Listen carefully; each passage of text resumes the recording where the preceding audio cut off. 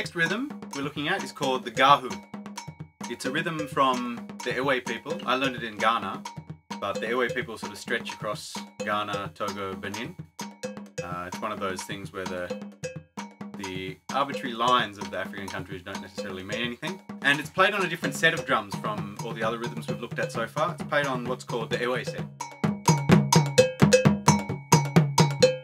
The way this rhythm works is quite different from all the other rhythms. It's all played with sticks, so it's a good one to practice your stick technique. Also, it keeps changing.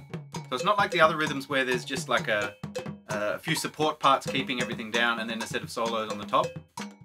Every time the lead drum plays a solo, which corresponds to a dance, the support parts change.